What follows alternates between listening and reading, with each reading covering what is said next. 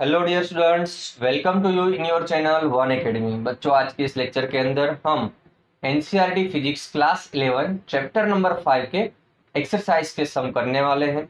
Start करते हैं question number 5.20 से। क्वेश्चन कुछ इस तरह से है। A batsman deflects a ball by an angle 45 degree without changing it's initial speed which equal to 54 kilometer per hour. What is the impulse imparted to the ball and mass of the ball is given 0.15 kg. बच्चों, यहाँ पे हमें निकालना है impulse. हमें क्या find करना है? इम्पल्स। ओके, तो इम्पल्स क्या होता है? Impulse is the product of force and time during which force apply on the body. Okay, तो हमें अगर इम्पल्स निकालना है तो फोर्स चाहिए या तो टाइम चाहिए। फोर्स एंड टाइम बोथ चाहिए, बट अगर फोर्स और टाइम गिवन नहीं है तो हम इंपल्स कैसे निकालेंगे? हम निकालेंगे impulse by getting change in momentum. तो बच्चों, इसके लिए हम फर्स्ट ऑफ ऑल क्या करेंगे? गिवन इंफॉर्मेशन को लिख लेंगे। हमारे पास टोटल एंगल जो गिवन है वो है 45 डिग्री। ओके, स्पीड क्या है? तो इनिशियल और फाइनल स्पीड सेम रहने वाली है, वो ऑलरेडी मेंशन किया हुआ है, 54 किलोमीटर पर आवर। इसको कन्वर्ट कर लेंगे मीटर पर सेकंड में, तो 54 इंटू 1000/3600 जो होगा 15 मीटर पर second. Mass of the ball is given 0.15 kg। अब बात करते हैं कि मोमेंटम कैसे मिलेगा। तो बच्चों, मोमेंटम को फाइंड करने के लिए हम क्या करेंगे? एक डायग्राम ड्रॉ करेंगे। सपोज ये बॉल, ये बैट की सरफेस है। ओके, ये हम हॉरिजॉन्टल ले लेते हैं और इस डायरेक्शन में ये बॉल इंसिडेंट हो रहा है, मतलब कि बैट पे आ रहा है। ओके, अब देखिए, ये इंसिडेंट डायरेक्शन है और ये है रिफ्लेक्शन डायरेक्शन, मतलब बॉल यहां से टकरा के वापस जाएगा इस डायरेक्शन में।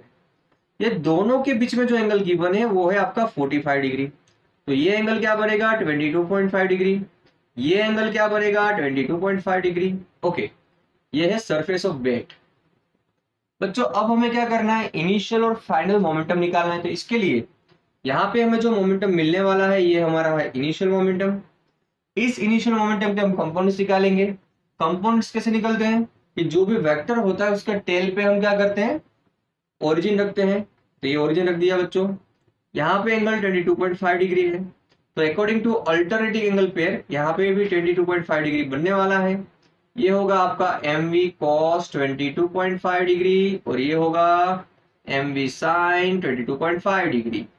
सेम वे बच्चों, यहाँ पे भी हमें कंपोनेंट्स मिलने वाले हैं फाइनल मोमेंटम के, जिसको हम P2 बोल देंगे। इसका क्या रहने वाला है? mv cos 22.5 degree. ओके, क्योंकि यहाँ पे एंगल बनेगा, और ये होगा mv sin 22.5 डिग्री।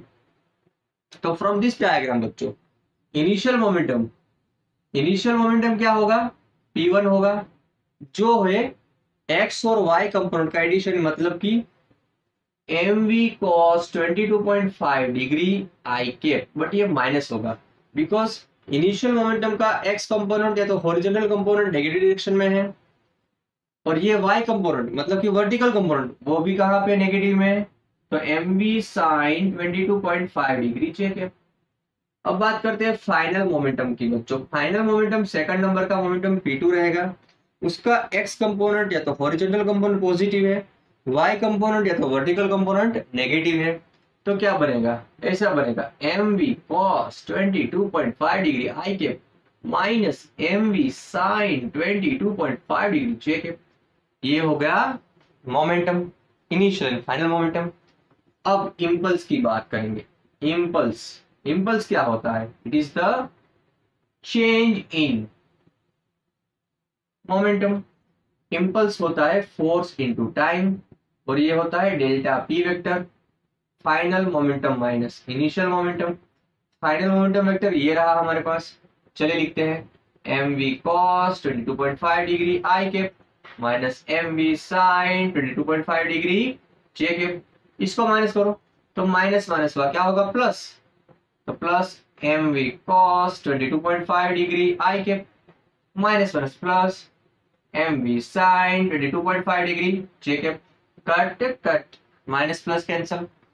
तो देखिए mv cos 22.5 degree I cap, mv cos 22.5 degree J cap, 2 time mv cos 22.5 degree I के।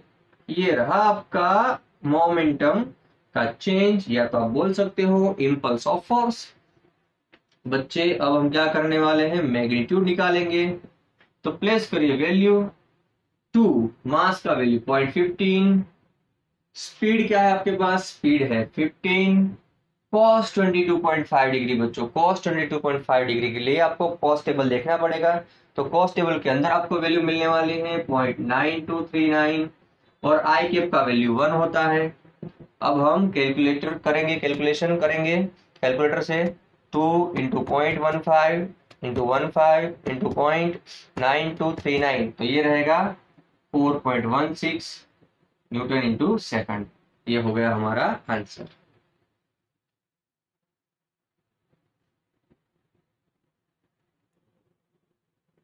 अब देखते हैं क्वेश्चन नंबर 5.21। क्वेश्चन कुछ इस तरह से है, A stone of mass 0.25 kg tied to the end of a string is whirled round in a circle of radius 1.5 meter with a speed of 40 revolution per minute in a horizontal plane. What is the tension in the string? What is the maximum speed with which the stone can be reeled around if the string can withstand a maximum tension of 200 Newton? तो बच्चों यहाँ पे हम given information का list करते हैं। First of all मास हमारे पास है 0.25 kg। ओके, रेडियस जो स्ट्रिंग का लेंथ होगा वो क्या बनेगा, रेडियस बनेगा 1.5 मीटर। और क्या क्या गिवन है, यस हमें टी मैक्स गिवन है, टी मैक्स गिवन है 200 न्यूटन, और तब हमें वी मैक्स फाइंड करना है। ओके, और इनिशियली केस में हमें क्या गिवन है, यहाँ पे हमारे पास एक एंगुलर स्पीड गिवन है जो कितना है 40 रिवोल्यूशन पर मिनट।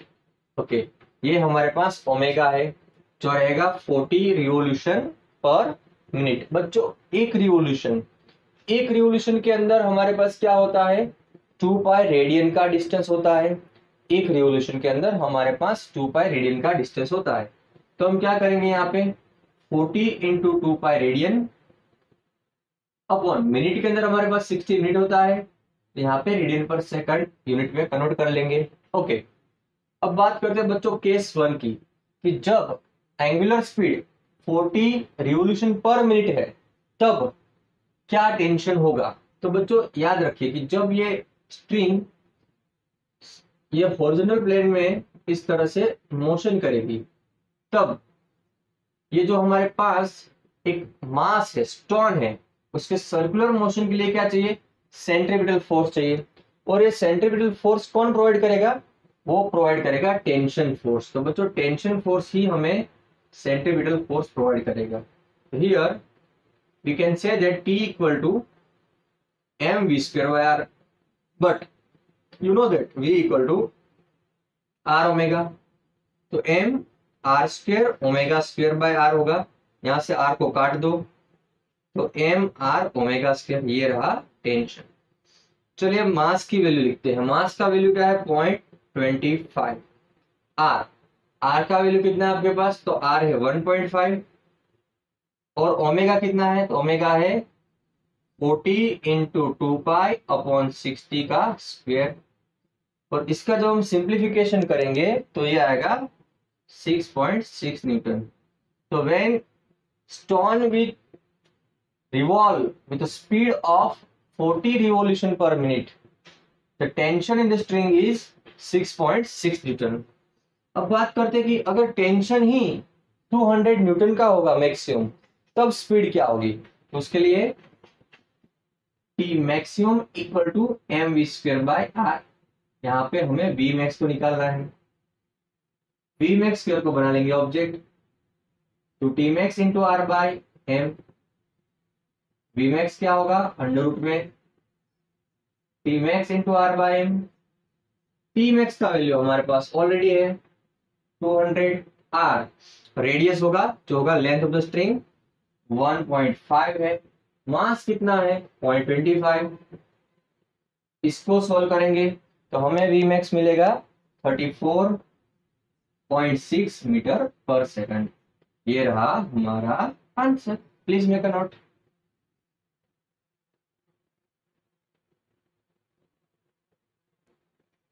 बच्चों अब देखते हैं एक्सरसाइज का 5.22 नंबर का क्वेश्चन। यहाँ पे जो 5.21 क्वेश्चन है उसके बेस पे क्वेश्चन है। The speed of the stone is increased beyond the maximum permissible value and the string breaks suddenly. Which of the following correctly describe the trajectory of the stone after the string breaks? बच्चों यहाँ पे हमारे पास 3 sentences है, उसमें से कौन सा correct है ये हमें फाइंड करना है। ओके, सपोज ये हमारे पास एक स्ट्रिंग के एंड में हमने स्टोन को टाइट किया है और ये हॉरिजॉन्टल प्लेन में सर्कुलर मोशन परफॉर्म कर रहा है।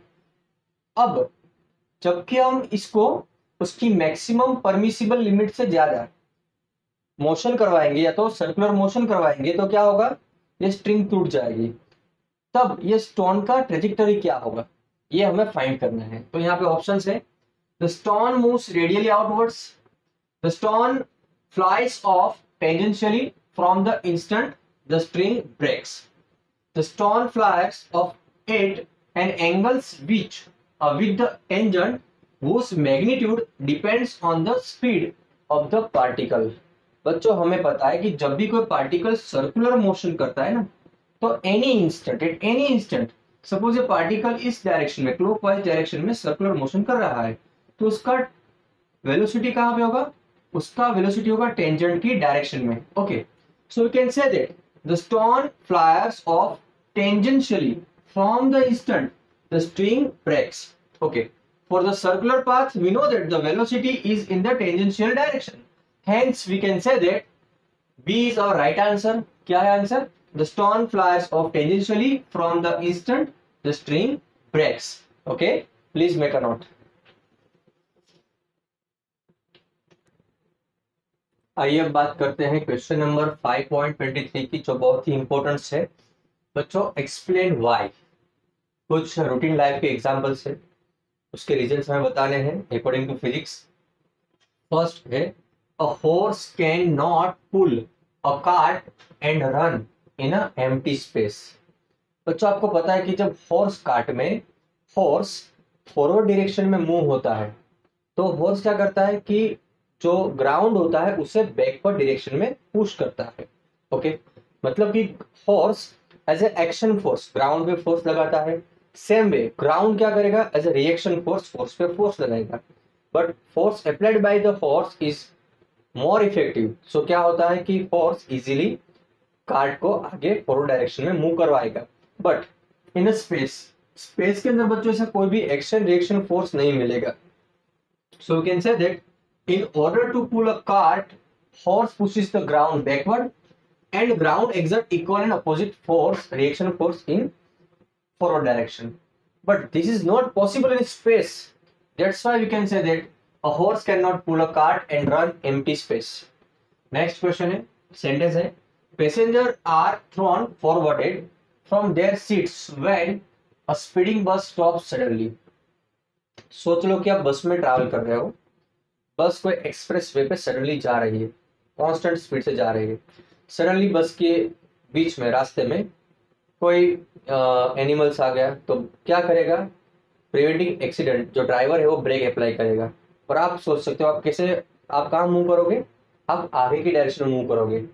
बच्चों ऐसा क्यों होता है, क्योंकि when a speeding bus stop suddenly the lower position of passengers body which is in contact with seat suddenly comes to rest, however the upper portion tends to regain in motion, so we can feel that our upper part of the body moves forward direction and our lower part of the body it's try to remain steady with the seat।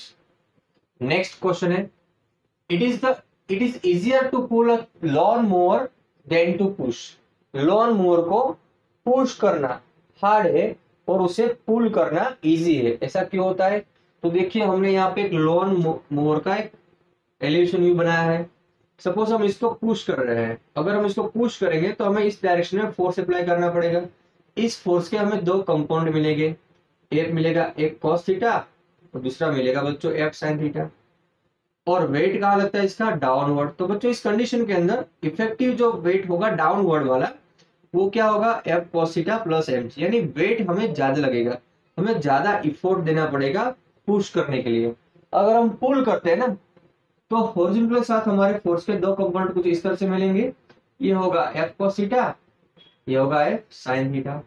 और आपको पता है कि wait कहाँ लगता है, downward. तो बच्चों यहाँ पे इफेक्टिव वेट जो होगा वो क्या होगा, M G minus F sine theta. कि यहाँ पे हमें जो वेट है उसका इफेक्ट कम मिलेगा, तो हम इजीली पुल कर सकते हैं।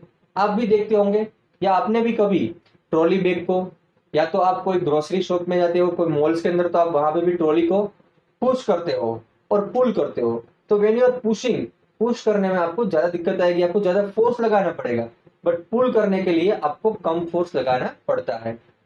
नेक्स्ट सेंटेंस है हमारे पास, a cricketer moves his hands backward while holding a catch. आपने देखा होगा कि जब क्रिकेटर क्रिकेट में कैच करता है ऐसे, तो क्या करता है, वो हाथ को बैकवर्ड डायरेक्शन में मूव करता है।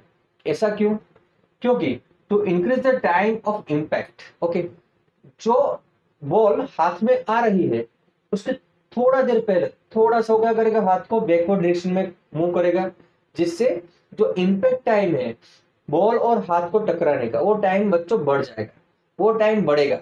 तो क्या होगा, यहाँ पे स्टॉपिंग फोर्स डिक्रीज हो जाएगा।